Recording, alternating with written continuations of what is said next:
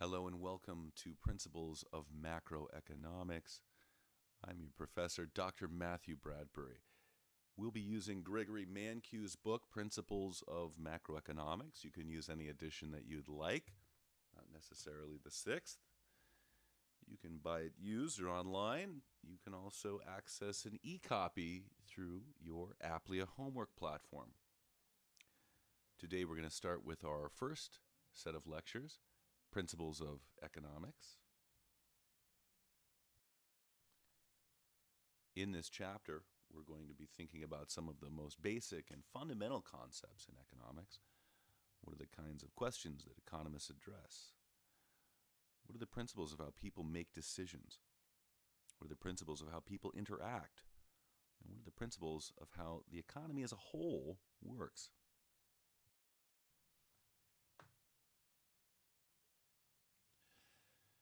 One of the fundamental core concepts in economics is scarcity, which is defined as the limited nature of society's resources. The idea here is that there just isn't enough to satisfy wants. Even if I loved all of my students, I couldn't give them all a penthouse in Park Avenue. Why is that? There's not enough penthouses in Park Avenue to go around. And so we have to figure out who's going to get the penthouse in Park Avenue and who's not. The allocation of goods and resources is an economic problem. The reason we face this problem is because of scarcity, the limited nature of society's resources. Economics is going to study how we deal with scarcity and achieve our goals, maximizing pleasure, satisfaction, maximizing profit, maximizing well-being of a society, and it's going to come down to a lot of choice making. The study of how society manages its scarce resources is a good definition of economics. At the microeconomic level, we'll study how people decide what to buy, how much to work versus how much to leisure, how much to consume versus how much to save. At the firm level, we'll be trying to think about how they maximize profit. How many goods should they produce, and how should they produce those goods? Using labor, using machines? At the social level, we'll study how society divides up its resources. We may have competing goals between national defense, consumer goods, protecting the environment, or healthcare, education. How we spend the budget such that we achieve maximum social satisfaction given our limited resources. All decisions involve trade-offs. For example, if you go out and party before your midterm, you won't be studying. If you go take a nap, you won't be at the gym. If you're in this class, you won't be at work. Having more money to buy stuff requires working longer hours, less time for leisure.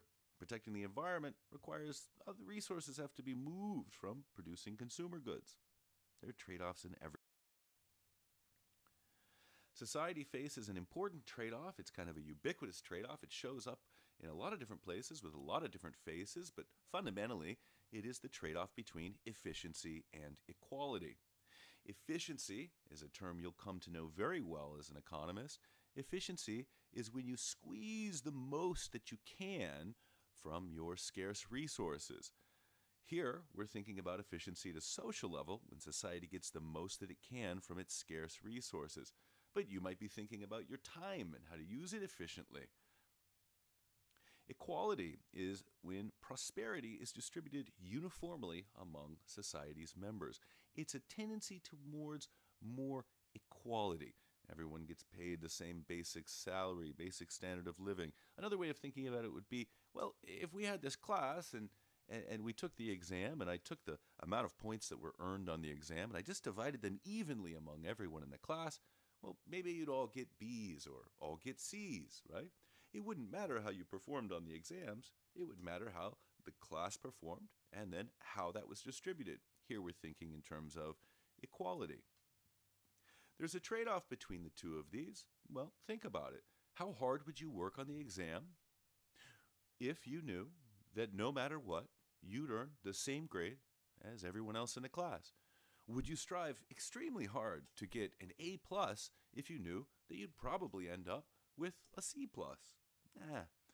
And so, oftentimes, moving in the direction of equality reduces the incentives that generate efficiency.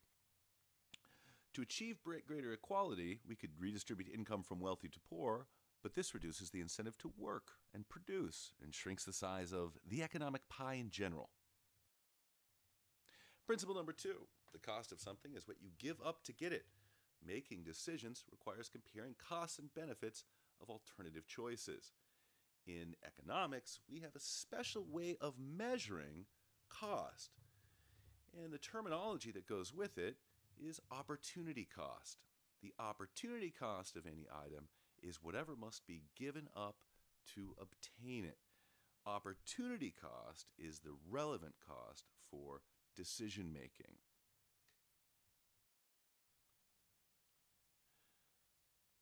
The opportunity cost of going to college, for instance, is not just the out-of-pocket costs, tuition, books, and fees. These are the accounting costs that we might think of. But probably the largest cost of going to college is foregone wages. While you're in this room, you're not working for a living. Those lost wages are a consequence of your choice to go to college. This opportunity cost is huge. If you think about it, why isn't LeBron James in college? Could he not afford the tuition? Of course he could. He makes millions and millions of dollars a year. Is he not smart enough for college? I'm sure he's smart enough for college. Why isn't he here then? Well, because in order to be in college, you'd have to give up very lucrative MBA contracts. The opportunity cost exceeds the benefit, and so he's postponing his college career.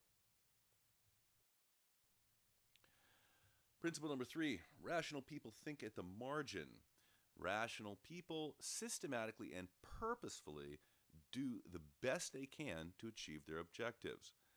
Here we're echoing this idea that economists believe that individuals are rational in their pursuit of goals, systematically and purposefully choosing the best methodology available in order to achieve some end.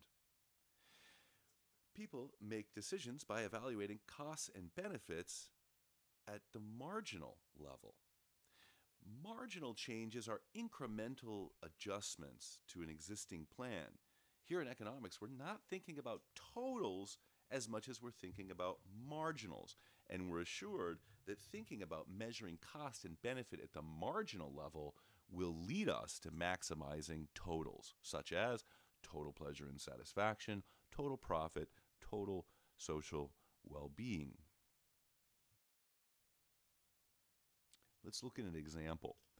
When a student considers whether to go to college for one more year, he compares the fees and the foregone wages, the opportunity cost, to the extra income that he or she might earn with an extra year of education. And we have to think about that income earned over a lifetime or a career. When a manager considers whether to increase output, she compares the cost of the needed labor and the materials to the extra revenue.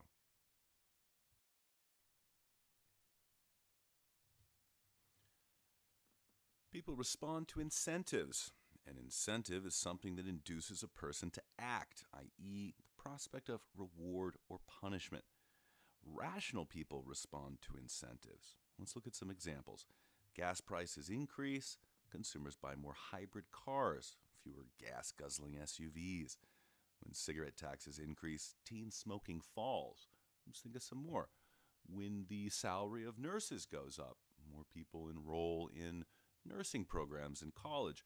The general idea here is that prices in the economy are the incentives that signal individuals to change their behavior, either buying fewer gas-guzzling SUVs, reducing consumption of dangerous products, or devoting their time to supplying a professional good where society needs it most.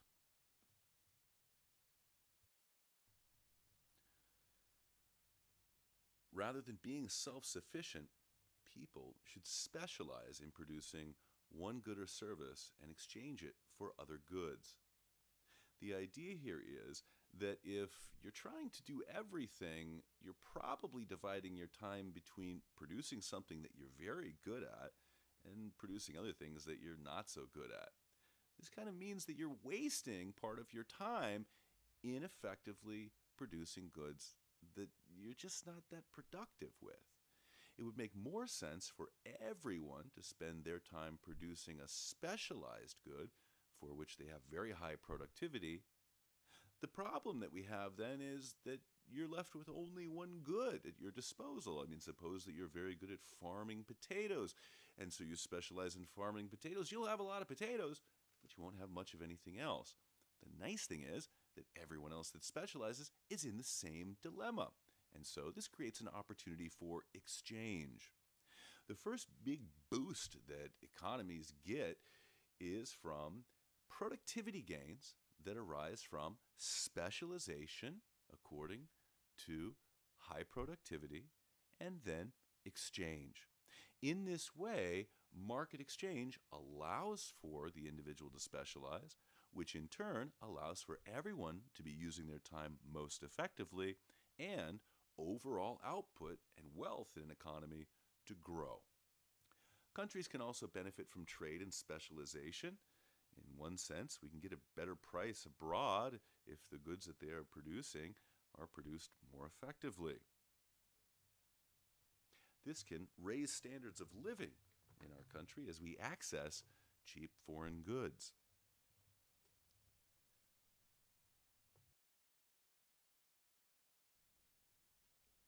A market economy allocates resources through decentralized decisions of households and firms as they interact in markets.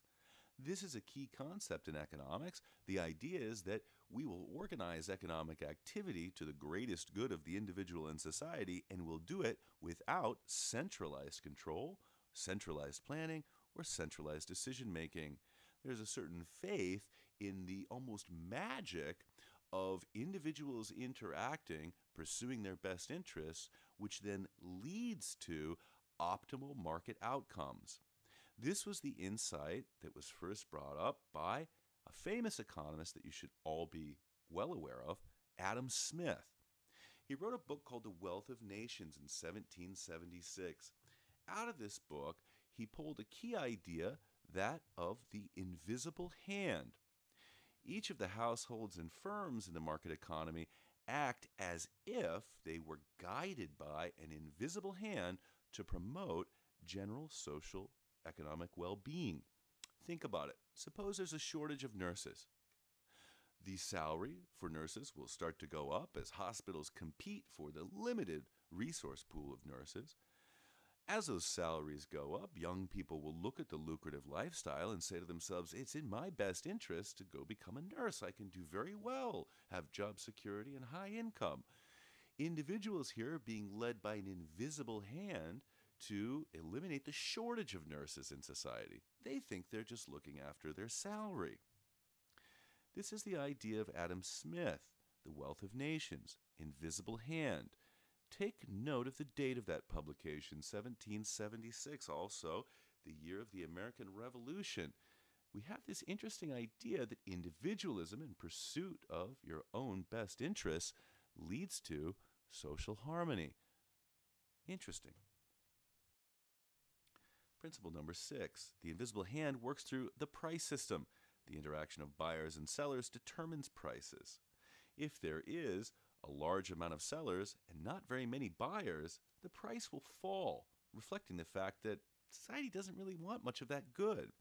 If, on the other hand, there are many, many buyers and very few sellers, the price will rise, reflecting that there hasn't been enough supply to meet social want. Each price reflects the good's value to buyers and the cost of the production. Prices guide self-interested households and firms to make decisions that in many cases maximize society's well-being. Governments can sometimes improve on market outcomes. Although we think that markets generally do a good job at solving all of our economic problems, there are some cases in which they're not enough. Some cases in which it's important for governments to step in. Regardless of what type of economist you are, all economists agree that there's at least one fundamental way that governments must act in order for markets to work properly, and that is to enforce property rights, also known as the rule of law. In order to enforce property rights, we need legal structures police, courts, legislators. People are less inclined to work, produce, and invest or purchase if a large risk of their property being stolen. You wouldn't invest in building a business if you knew that as soon as it was profitable, it would be expropriated by some other individual, maybe even the government. In order to protect the incentive to build business and produce, we protect property rights.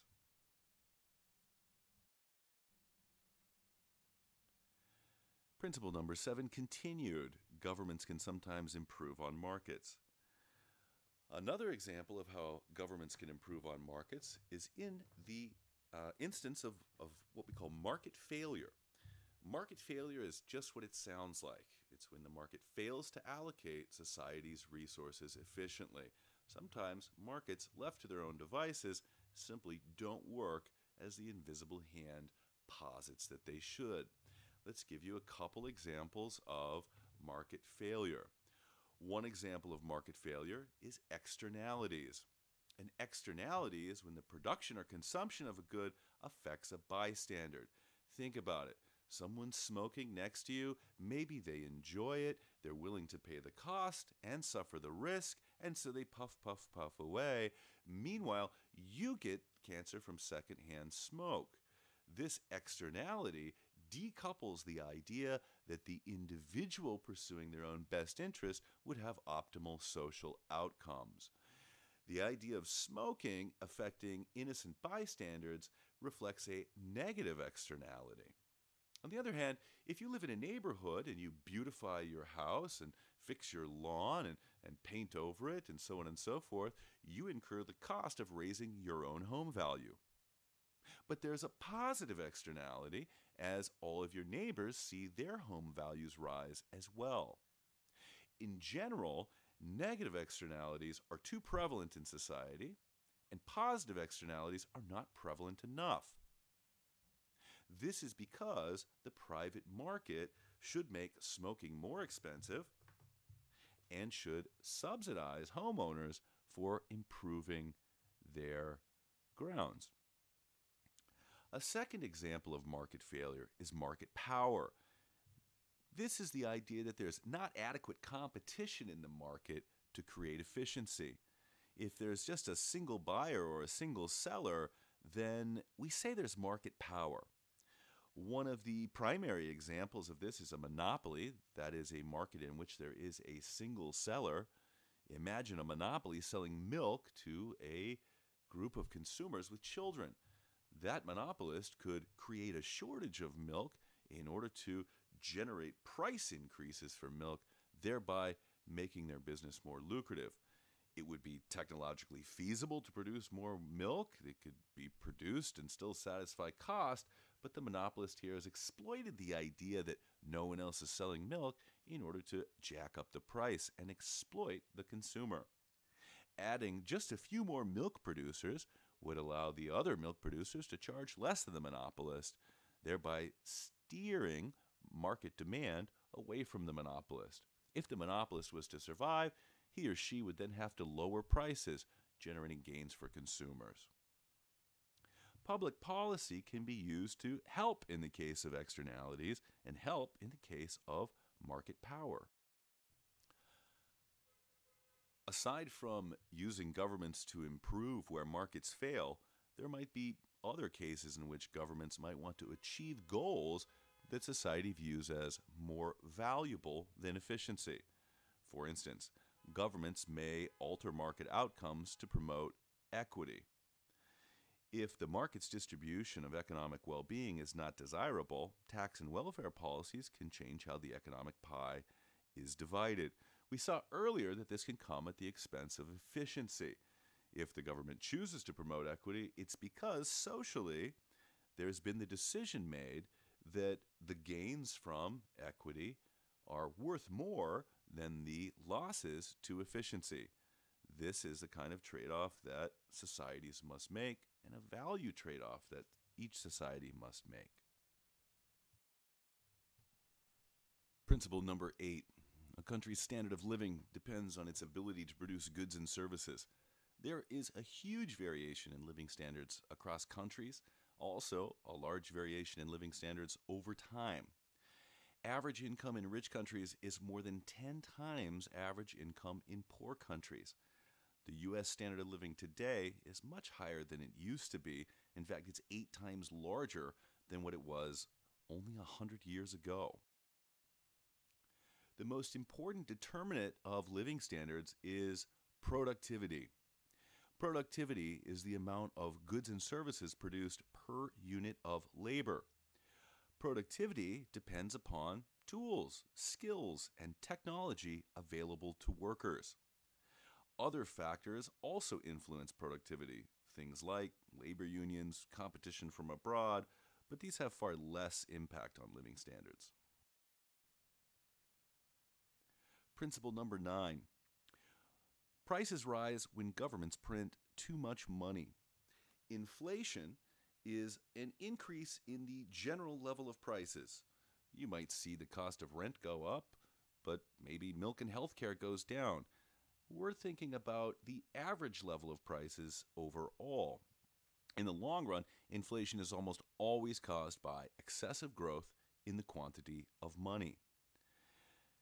Growth in the quantity of money generates inflation and means that the dollar buys fewer and fewer goods and services. Inflation causes the value of money to fall. The faster a government creates money, the greater the inflation rate. There's a strong connection between the rate of monetary growth and the rate of price increases. Societies face a short-run trade-off between inflation and unemployment. In the short run, which we estimate to be between 1 and 2 years, many economic policies can push inflation and unemployment in opposite directions.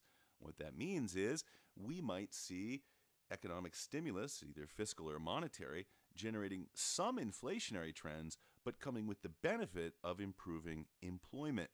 This will be an effect that occurs only in the short run. Other factors can make this trade-off more or less favorable, but the trade-off is always present. This has been Chapter 1 of Gregory Mankiw's Principles of Macroeconomics. Let's take a rundown of what we've done thus far. The principles of decision-making are people face trade-offs. The cost of any action is measured in terms of foregone opportunities. That was our concept of opportunity cost. Rational people make decisions by comparing marginal cost and marginal benefits. People respond to incentives. In the economy, those incentives are prices. The principles of interaction among people are that trade can be mutually beneficial. Markets are usually a good way of coordinating trade. Governments can potentially improve market outcomes if there is market failure or if the market outcome is undesirable in terms of being inequitable. Lastly, the principles of the economy and how it works as a whole are that productivity, the amount of output per worker hour, is the ultimate long-run source of raising material well-being. Money growth is the ultimate source of inflationary trends, which erode the value of money. Society faces a short-run trade-off between inflation and unemployment. Our next chapter will deal with the way economists think. Have a nice day.